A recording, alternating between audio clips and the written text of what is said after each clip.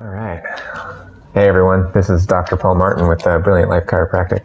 And to follow up on my video from last time where I talked about proper lifting technique, I thought I would talk a little bit about the importance of squatting. Because I brought it up a little bit last time, but I didn't actually go into too much about what proper squatting was even.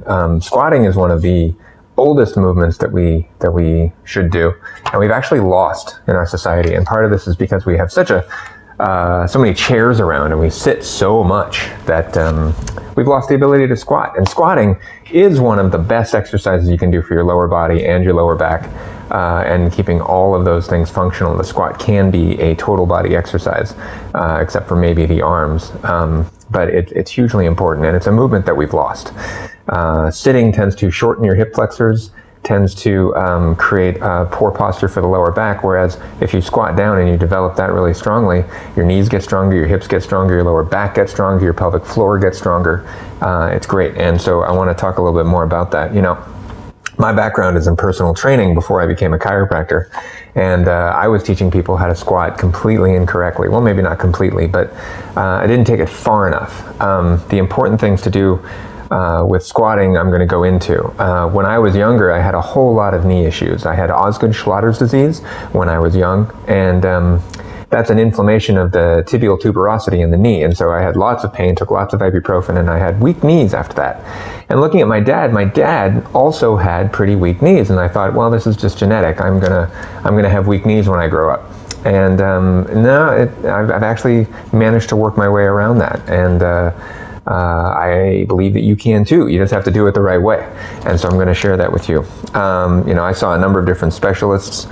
We tried to train imbalance muscles in my legs, trying to make the quads work a little differently, and nothing really worked to help my knees feel better until I developed a really deep, really strong, solid squat. And now my knees are much stronger than they ever used to be.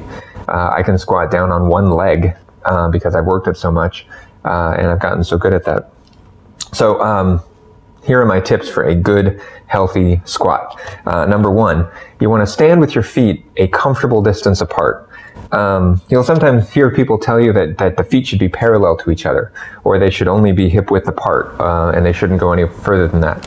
I disagree with this. I think every body is made differently, and if you look at how even Olympic lifters tend to lift, they don't follow a one-size-fits-all type paradigm. Every lifter lifts a little bit differently. One thing I heard about where to find a good foot position for your squat is to just take a little jump, and then look down at your feet and see how they land. The way my feet go when I do this is they're a little wider than hip width, and their toes are pointed out. And that's what you want. You actually want those toes to point out, and I'm going to talk about that. So usually that's about shoulder width, but maybe a little bit less, maybe a little bit more. See how it falls for you. Toes should point out a little bit. As the femurs, the leg bones, you know, as your feet go a little wider, your legs will also go a little wider.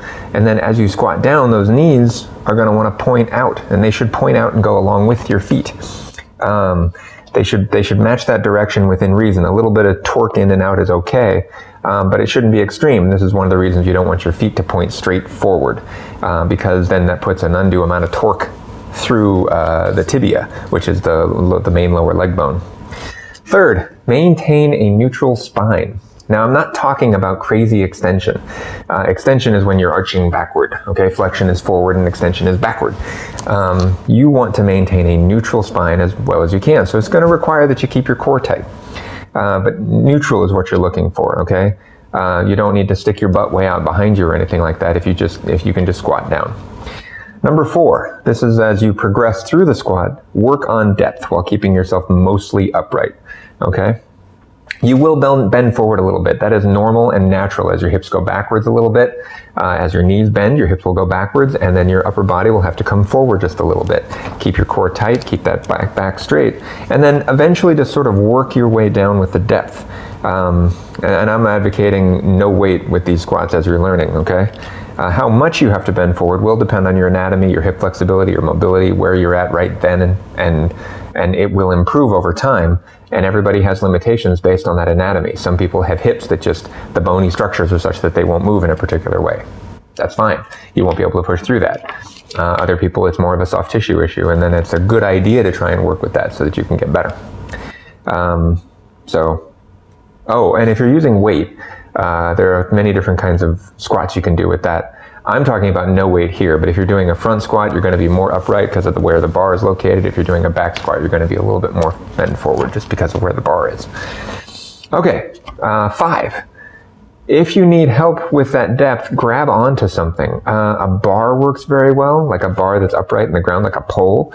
Also a door frame. If you grab the frame, you can kind of grip it with your fingers, and you can use that to help you lower yourself down. And this is the thing that got lost when I was a personal trainer. This is the key component. You want to bend your knees. You want to get your hips down below the angle of your knees, ideally. Eventually. Maybe not when you're first starting to do this because your knees hurt. Trust me, if you work on this without pushing it too hard, you can work on that mobility, and this is how your knees can get stronger. When I first started doing this 10 years ago, my knees would not let me. Okay, my knees were just like, what the heck are you trying to do? My first squats were going to 90 degrees in the knees, and that was it. Working on the depth will help your knees become much stronger, so a door frame is really helpful for that.